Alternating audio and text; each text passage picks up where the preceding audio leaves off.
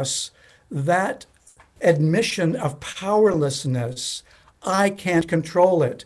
I've made promises to myself to stop, to slow down. I've made promises to my loved ones, and I've not been able to keep my promises because we have compulsion, we have obsession, with our addictions. Our brains, if you will, have been programmed to use our addictions as ways of dealing with our anxieties, dealing with our stressors. And so it's almost like we've lost control. Not almost, we have lost control. And then our lives have become unmanageable.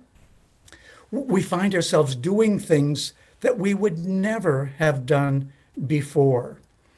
For example, if we're drinking and driving, we are at risk for getting a DUI, for a charge of driving under the influence of alcohol or drugs. And if we get a DUI, then your insurance goes up. You may get legal consequences to that, and so things that you would never imagine that you would do. Or you're drunk and you take a woman home, you pick up a woman at the bar and you take her, to a hotel room or home, and or you do that and you would never have done it before, but you're married and your marriage falls apart as a result of it. There are all of those negative consequences that happen. Physical illnesses, for example, alcohol is correlated with a higher rate of diabetes, or not just legal consequences, but you might lose your job, or you might lose your family as a result of it. All kinds of negative consequences occur as a result of doing things that we would not normally do. That's what we mean by our lives have become unmanageable. And so coming to admit that is probably the biggest struggle that we have, that we're powerless. And it really is a process unto itself. In other words, we might come to one level of realizing our powerlessness, but as we continue working the steps, we come back to that step repeatedly, and we see deeper ways as God gives us insight into our own brokenness, into ourselves, deeper ways that we really don't trust God, that we still need to be in charge of our own lives, and how broken that we've become as the result of that. Now, when we come to that place of admitting it, here we have scriptures that are related to the steps. Now, I want to make a comment about this now as we're beginning this. There are recovery Bibles that I would love to recommend to you. The one I use is the Serenity Bible. It has all kinds of beautiful thoughts in the Bible about each of the steps.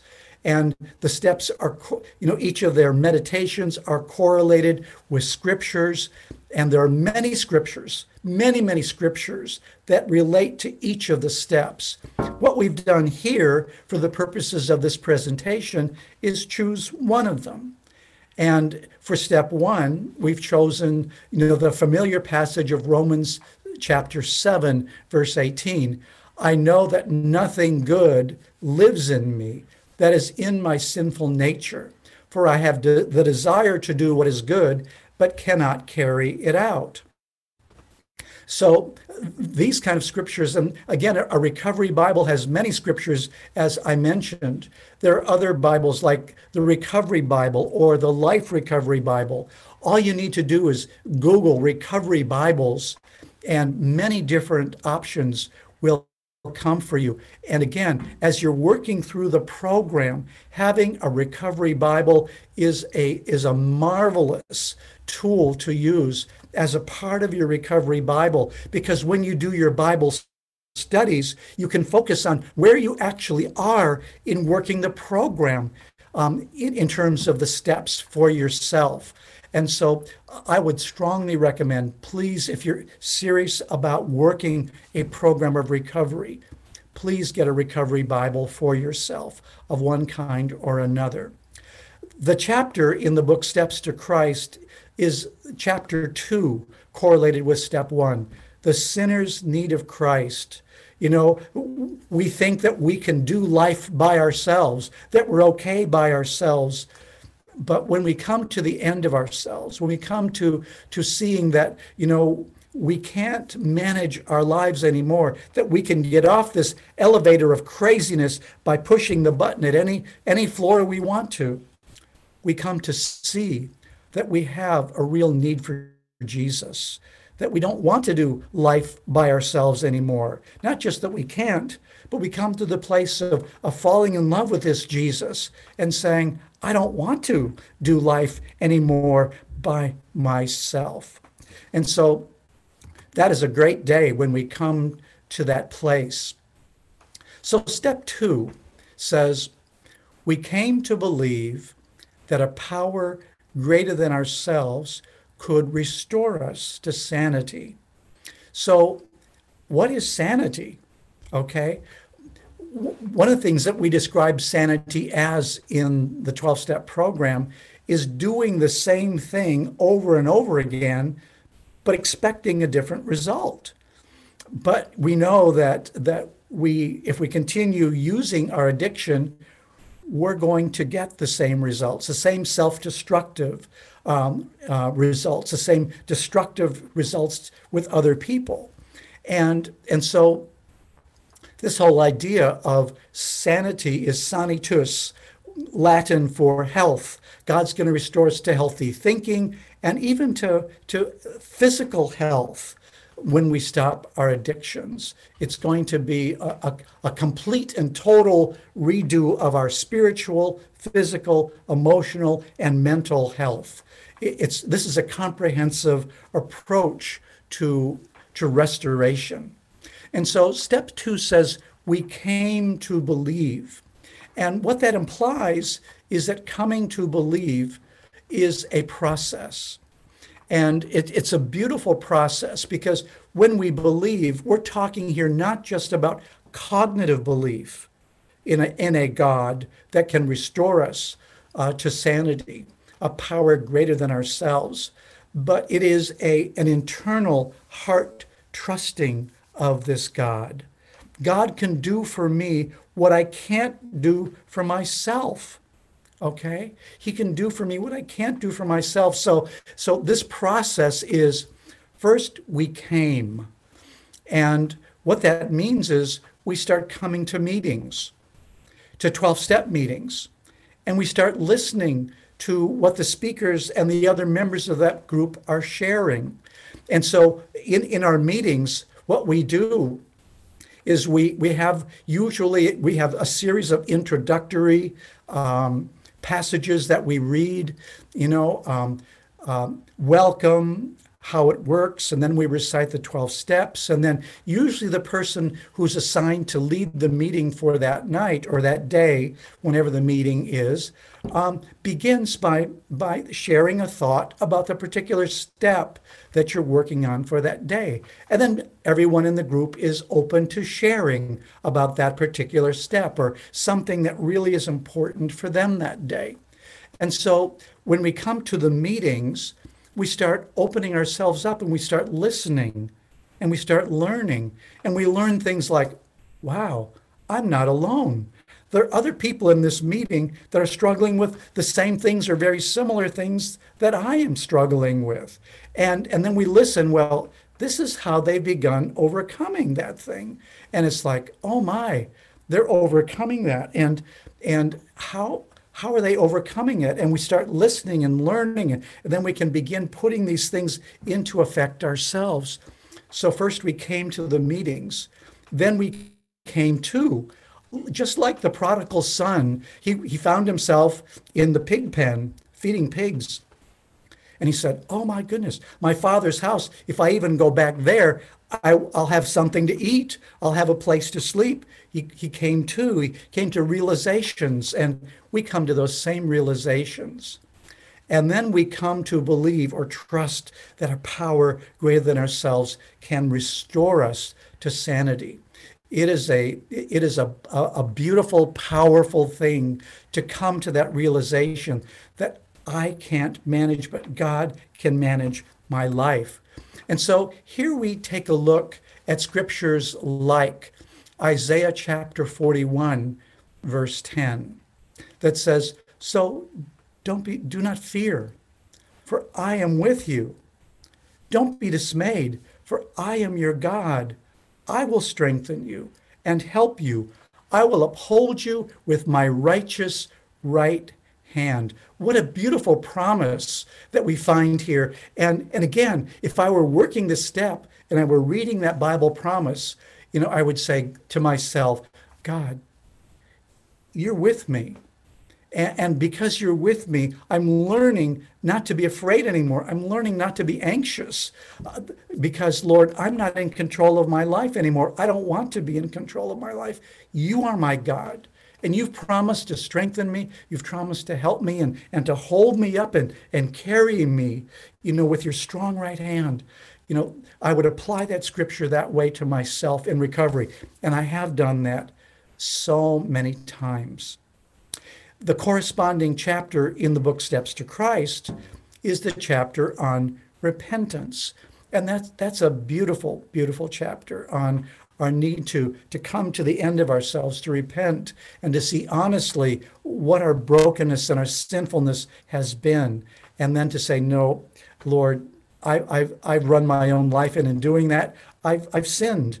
And Lord, I'm telling you that you're not enough. But now, Lord, I'm telling you that you are enough for me. So that's some thoughts on the second step. The third step, we made a decision to turn our will and our lives over to the care of God as we understood him. And Jesus Christ is our highest power. And so this is a very conscious decision that we make. Okay? See, you can't turn your will and life over to the care of God until you've come to see that you can no longer control your life and have hope and confidence that God can. And so here then, we make this decision to turn our will, our deciding power, our choice power. Some people have described in the literature our will, addiction, as a disability of the will. In other words, our capacity to choose has been damaged through our addictions. And so here, once we find some sobriety, we find that we can choose now to turn our will, at least as much as we're able to at this moment, over to God. And you know what? Here's some wonderful news I want to share. God starts with you where you are. He doesn't demand perfection of you. The program talks about progress, not perfection. And so if all you have is a little bit of will, just a basic decision to turn your will and your life over to the care of God as you understood him, he starts with right where you are. And then later on, as you continue working the steps, it's like peeling an onion, and you'll go deeper and deeper and deeper in your capacity to surrender your will and your whole life. God, I'm yours. Do with me what you see fit right now. Not my will, but thine be done. The same that Jesus prayed in the Garden of Gethsemane. And so we come to the place of deeper and deeper surrender as time goes on in our journey. So remember, Jesus loves you. He cares about you. He's passionately pursuing you.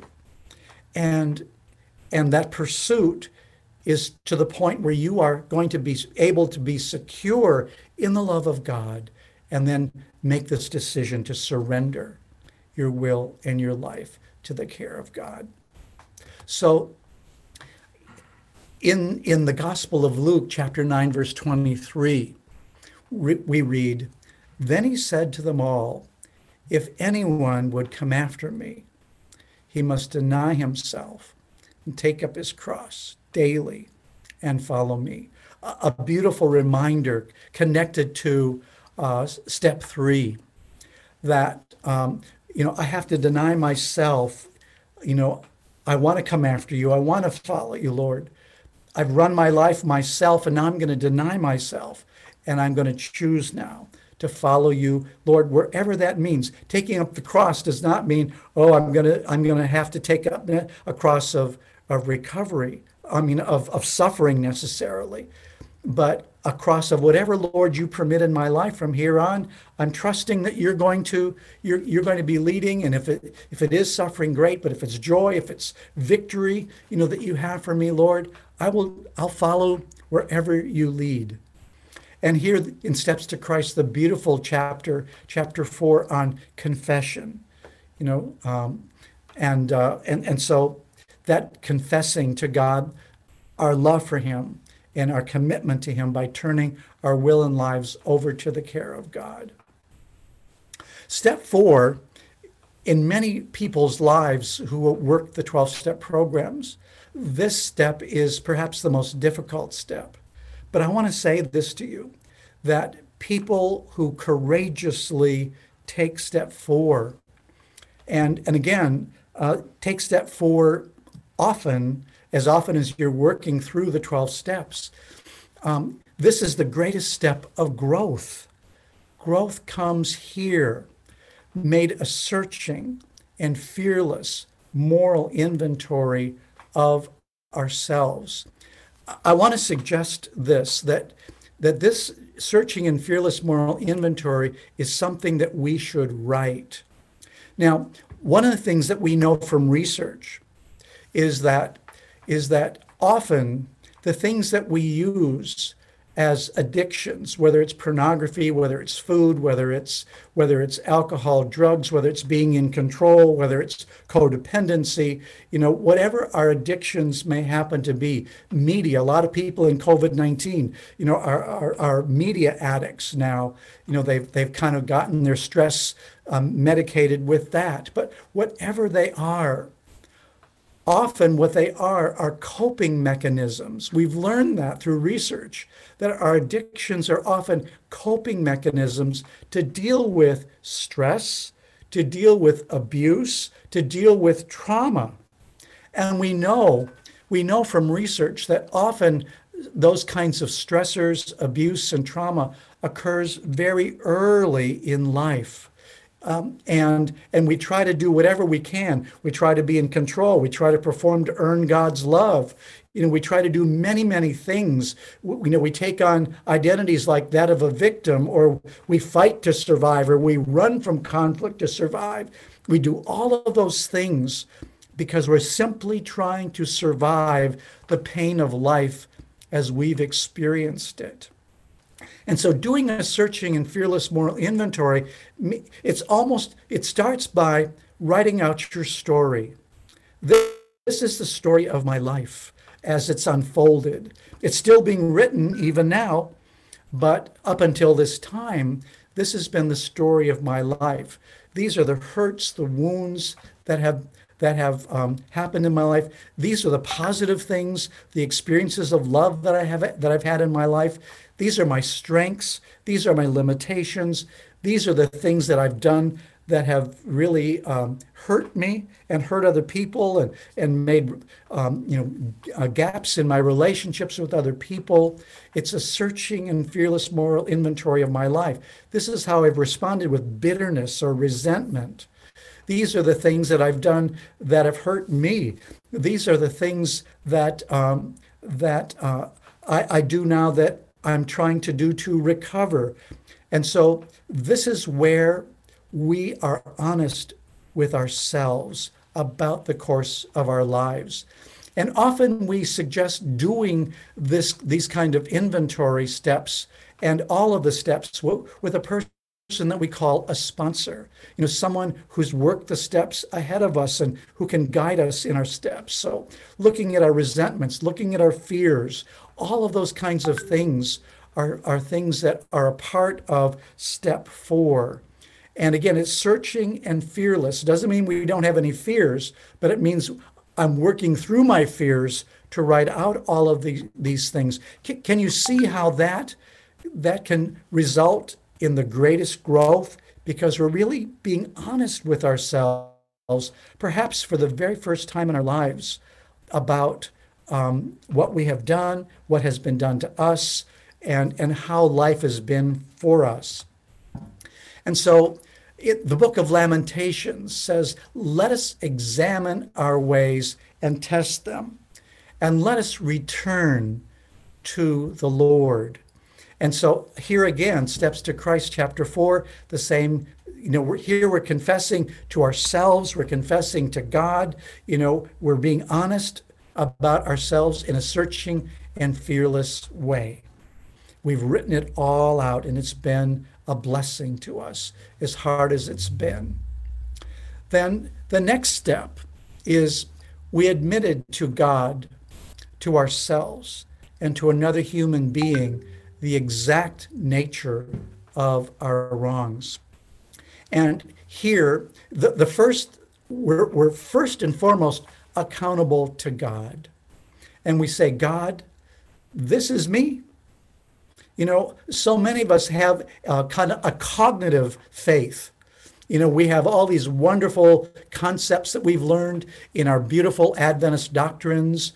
We've learned cognitive ideas, and now we're doing more than that. We're being honest with God about things that we've done, things that have hurt us. In other words, we do our fifth step, first of all, with God. And so we talk with God about what we discovered in our fourth step. Okay? We admit that to God. God, I'm broken. This is what I've done. I've hurt people. I've hurt myself.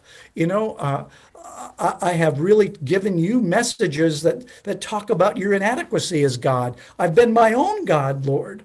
We admit all of that to God. And I would recommend reading your story that you've written. Read out your fourth step to God, and to ourselves. We're honest with ourselves for the first time, perhaps. This is deeper than I thought it was. And I know in my own life, as I keep working the steps, God just keeps taking me deeper and deeper into showing me my brokenness, and deeper ways in which showing me, David, you don't fully trust me yet, do you? And I have to say to God and to myself, oh God, you're right, I don't. And then we admit them to another human being. Sometimes we might share about these things in some of our meetings that are confidential. Whatever's said in the meeting stays in the meeting. It's a safe place for us to be honest, to be open, and to be real with other human beings. But when we talk about the fullness of our fifth step, we want to find someone who is safe, whether it's our sponsor, whether it might be a pastor, could be a counselor, a therapist, that we share our fifth step with, someone who's worked the program longer than we are, that we respect, who will keep our confidentiality. We have this beautiful thought, confess your faults one to another, and pray for one another that you may be healed. And so when we confess our faults to another human being, and we find them, safe, they're not condemning us, they're not beating us up, they're not telling us what a rotten human being we are, but we've shared with them, then it's like lifting a heavy weight off of our shoulders and just taking that and leaving it with God. It's like casting all of this into the sea of forgetfulness. And so in the chapter 4 in Steps to Christ, again, relates to the same step of confession, okay? And again, the prayer of a righteous man is powerful and effective. And so when we have someone praying for us after we've shared with them, it's such a healing thing. I've heard many people's fifth steps, both professionally and personally in the program, and it's been a wonderful thing just to watch the relief that comes to them. Well, step 6, we were entirely ready to have God remove all these defects of character. This process of becoming entirely ready, God, I've relied upon all these things for so long. God, now I'm asking you to remove them. I found that you are stronger than any of my attempts, to manage my own life. I see them now as defects of character. And so now, Lord, I have become entirely ready to have you remove these defects of character. And if you're willing and obedient, Isaiah 119 says, you will eat the best from the land. And so here we have the chapter on consecration. So we're consecrating our lives now to God in a whole new way. And so moving on, we move to the seventh step. This is a step of humility. God, I can't fix myself, is basically what we're saying here. I can't fix myself, but God, I humbly acknowledge that you can remove all my shortcomings, all the defects of character that I've identified in my, through working the steps to this point. Lord, I'm asking that you remove all of my shortcomings, God. And here, humble yourselves. James 4:10 says, before the Lord, and he will lift you up. And here we have, chapter 6 in the book Steps to Christ, the chapter on faith and acceptance. And we've integrated some of these thoughts into chapter 6 of the book Steps to Christ in the Recovery Edition. So humble yourselves before God and ask him to remove your shortcomings. Step 8, we made a list of all persons we had harmed and became willing to make amends to them all. Oh my goodness. So here we ask you to write it out again. Made a list of everyone you've harmed. How have I harmed people? Okay, and became willing to make amends to them all. This is really, really important. My job is to be willing. Okay. For example, what if someone died? I'm willing to make amends to them, but I can't because they're no longer here, right? Or I've lost contact with them. I'm willing to do it, but there are situations in which I can't. And I'm going to talk about that more in the next step. So Matthew 5:23, leave your gift here in front of the altar. First go and be reconciled to your brother, then come and offer your gift. And so this is really, really important. This is an attempt to reconcile, to go to people, and to be willing to say to them, look, I hurt you as in the process of my addiction. The first person we hurt is who? Ourselves. Then we've hurt our family members. And then there may be other people, on the job or at church or whatever it is, who we have hurt through our addiction. And so it's becoming willing to make amends to them. And so here, the chapter in the book Steps to Christ is a test of discipleship. Step 9, we may direct amends to such people wherever possible, except when to do so would injure them or others. And so this is a very important caveat that we have, except when to do so would injure them or others. For example, let's say that when you were very, very young, you made out, with a young lady in the backseat of your car.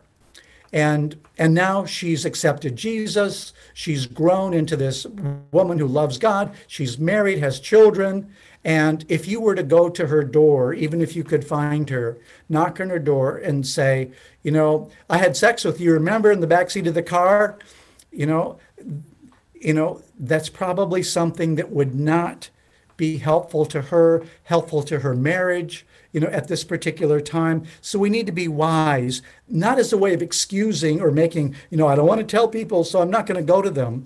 But when we're honest with ourselves and maybe in consultation with our sponsor, should I go to this person and make amends? I'm willing to.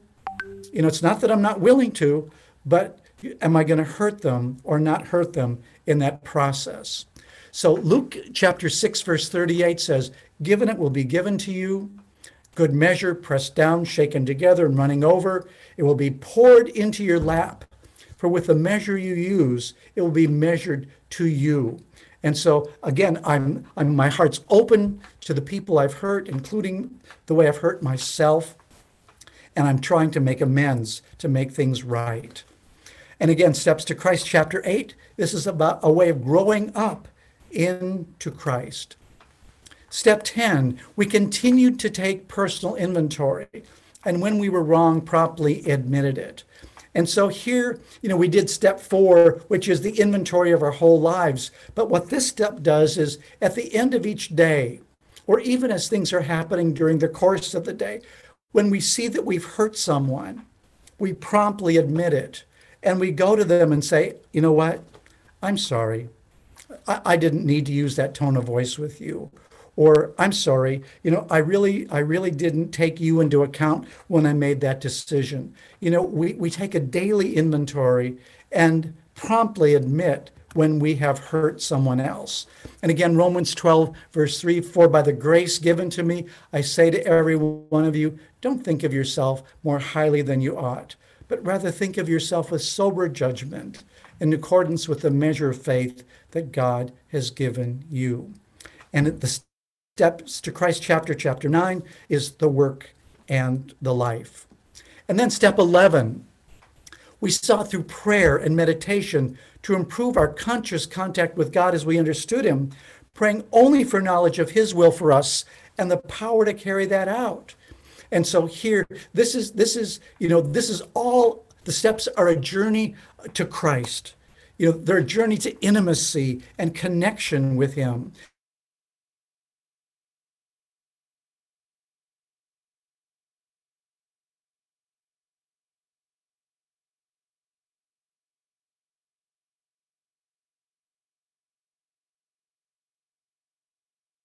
The rote words, but we're meditating, we're developing an intimate, discipled relationship with God. We've fallen in love with God. And so we're praying now, God, what do you want from me? And give me the strength to carry out your will for me just today, just today. And so Psalm 19:14 says, may the words of my mouth and the meditation of my heart be pleasing in your sight, O Lord, my rock and my redeemer. And here we have Steps to Christ chapters 10, 11, and 12. And finally, we have step 12.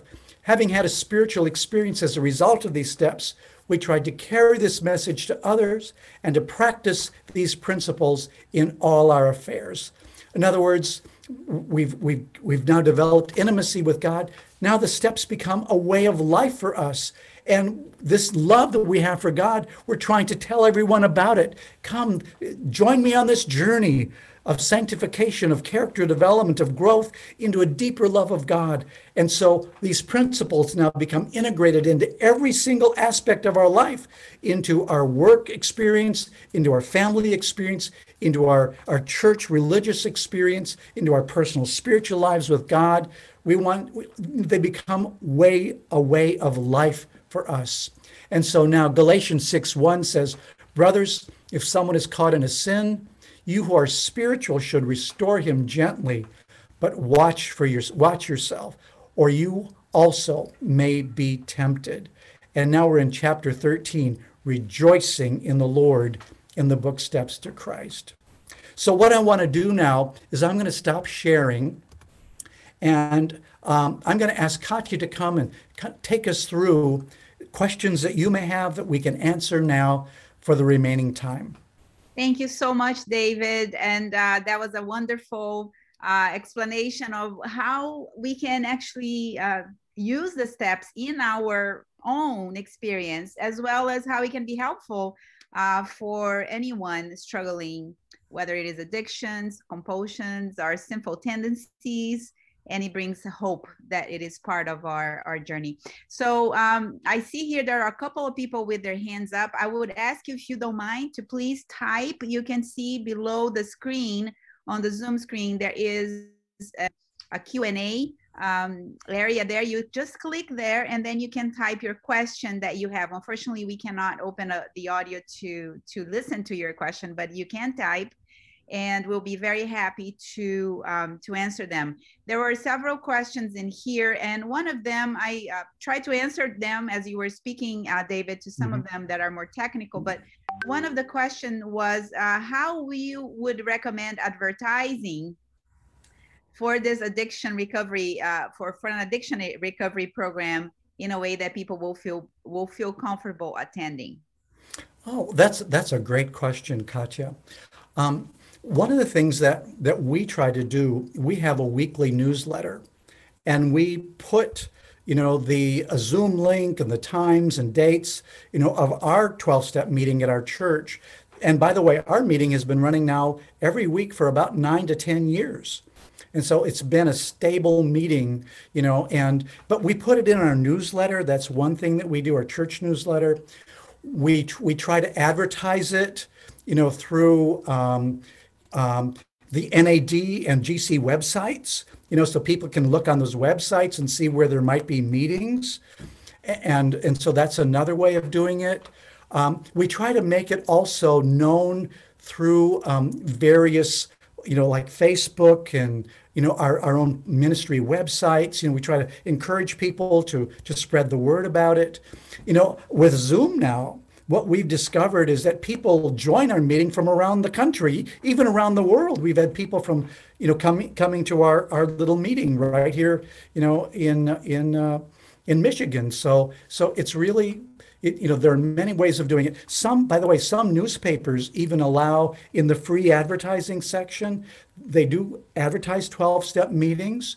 And you just could advertise that this is a Christ-centered 12-step meeting, time and place or Zoom link or whatever it is, and get some free advertising that way.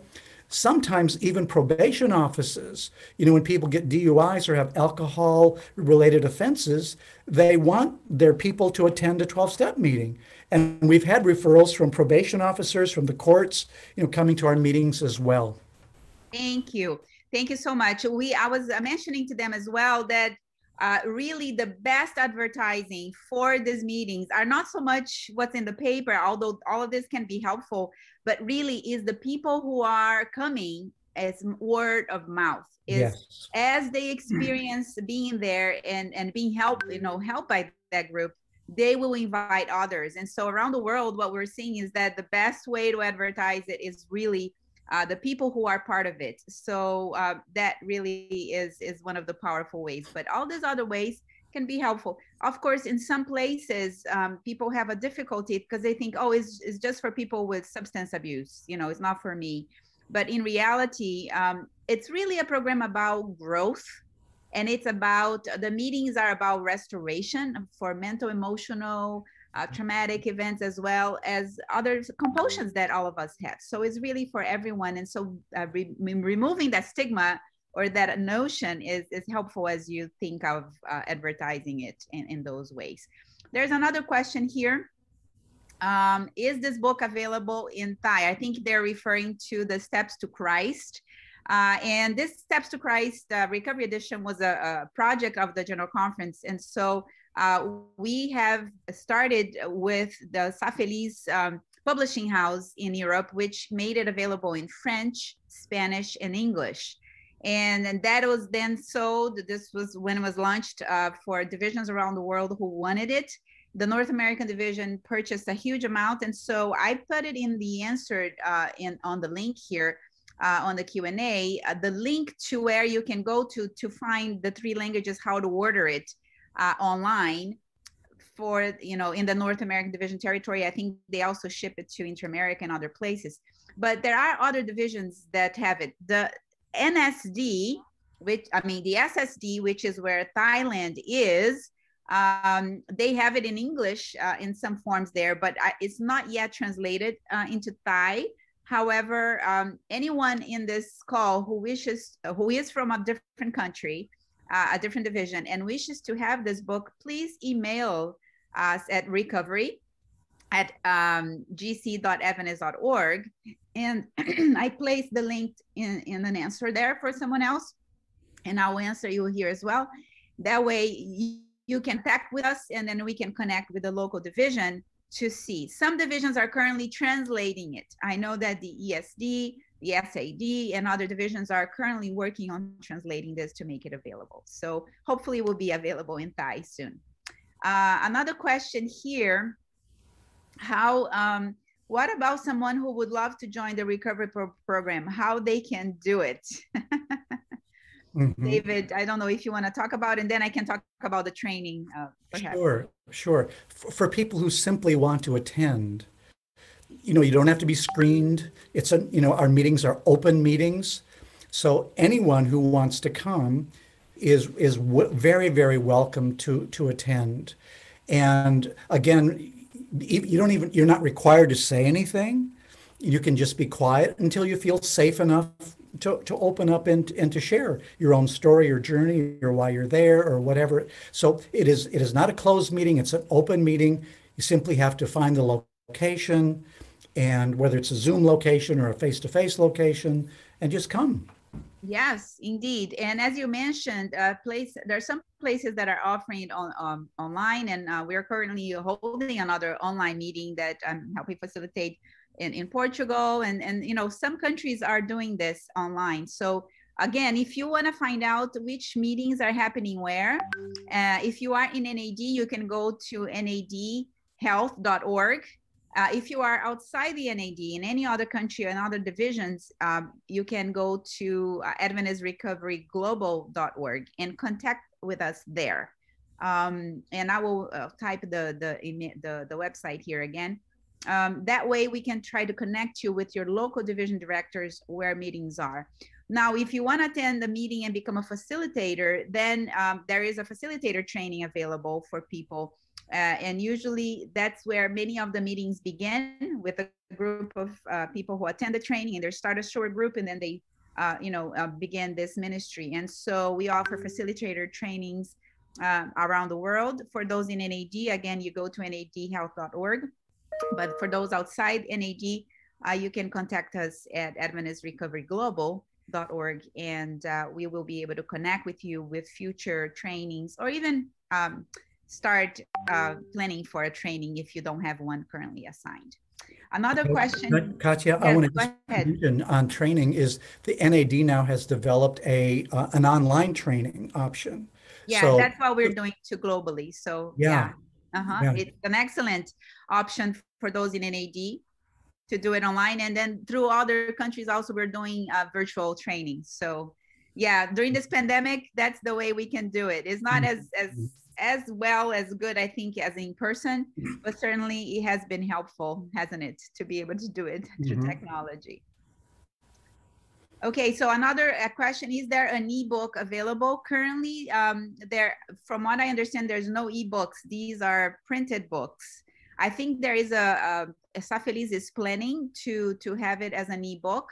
It's in the works, the Steps to Christ Recovery Edition. So again, if you go to the website, if it becomes available, it will be listed there as an option. There is another question here.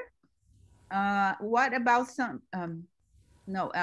is it necessary to be an overcomer of some kind of addiction in order to mentor someone through these 12 steps? Excellent question, David. Well, and the answer is no. Absolutely no. You can, the facilitator training, is open to anyone who is interested. However, I want to just say something to you. In my experience, when we really let the Holy Spirit search our hearts, every one of us is addicted to something. If nothing else, we're addicted to sin. And so I think we can apply the steps, even if we don't identify with, a serious addiction, but there are process addictions, there are many different kinds of addictions. And I think we can all readily apply the steps to our own lives. And I think it's best for people who are actually working the program for themselves to mentor other people through it as facilitators. But no, you don't have to be an addict to alcohol or drugs, for example, to facilitate.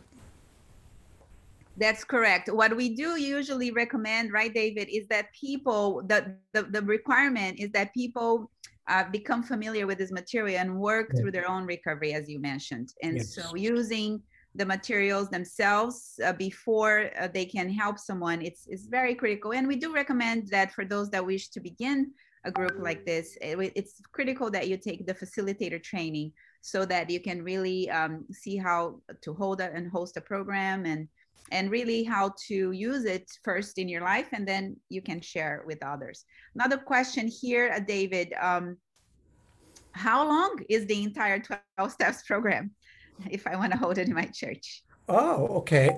In other words, how long do you do it? Well, the way the participant guides are structured, you work through each of the steps for a month, okay? And so you work through the whole 12-step program over the course of a year, and then you start all over again with step one. And you work through the steps for another year and you keep doing it. And what happens is this is the ideal is that the Holy Spirit takes you deeper and deeper and more deeply into looking at your own heart. I mean, I'm getting insights even now, and I've been working a 12-step program for probably 45 years. And the Holy Spirit's taking me more and more deeply and showing me, oh, some of the things that I never knew were there and why they were there and where they come from. And it's like, okay, thank you, God. And so it kind of depends. There are people who come, they work the program for a while, and when they think they're done, they stop coming to the meeting, but ideally, this work of sanctification, of character development is the work, according to Spirit of Prophecy, of a lifetime. So That's I right. I tend to look at it that way. That is so true. So for you who is trying to do it in your church, people sometimes think, oh, this is a program. It will begin and end at a certain time. What we recommend when we do trainings, and I've done like 3 or 4 trainings for even specific churches that wanted to do this in various divisions this time. What we're saying is that they can plan at least for a year. That's how long it takes for people to use all the materials provided. We have in the facilitator manual all the meetings that you can host weekly for a whole year. And then after that, of course, the idea is to continue, as David is saying. So you reuse the materials and go through the steps again, but using other materials as well. And so it's not one of those programs that you're going to begin and then in 3 months, so 5 months, it will be over. We hope that this is something you will offer continuously for the reasons that David mentioned. Another question here about watching a replay of this. What we will do, we will have the videos of many of these health-related presentations. In this case, we will request for this one as well to be posted on our website, healthministries.com. And there's a video library there, under events, all the sessions that were recorded that have to do with ministries and health, we can post it there. But certainly the camp meeting will also have these videos on the camp meeting website that you can rewatch it and replay it. And do we have a sample of a curriculum of the program for 1 year? This is something we share during the training. What you can know if you go again in our training page, and I will answer here quickly. Go to AdventistRecoveryGlobal.org, and then you will go under Get Involved, and there's trainings there. There's an explanation, kind of like a summary of what is in the training in regard to this. But in terms of the curriculum of the program, we go through the 12 steps. It's a very in-depth kind of search of that, right, David? So it's hard. It's not just a curriculum. Do you want to talk a little bit about it so they can know? Well, yeah, the other thing that I would mention is that there is not just a participant guide, but there's a facilitator's guide that walks you through in detail a format for each week. That's right. Over the course of a year. And so it is very well laid out, so that even if you've gone through the training but never attended meetings before, 12-step meetings, here it is laid out for you for each week. So you don't have to be afraid, I don't know how to do this. Yeah. And our time is up. So this could end at any moment now. It has been wonderful being with you. Thank you, David.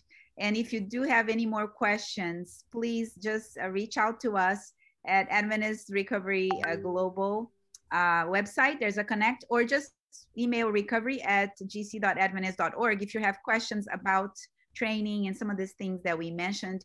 And David's email, I think, is sedlacek@andrews.edu, right, David? That's correct. Mm-hmm. If you also want to ask him a direct question.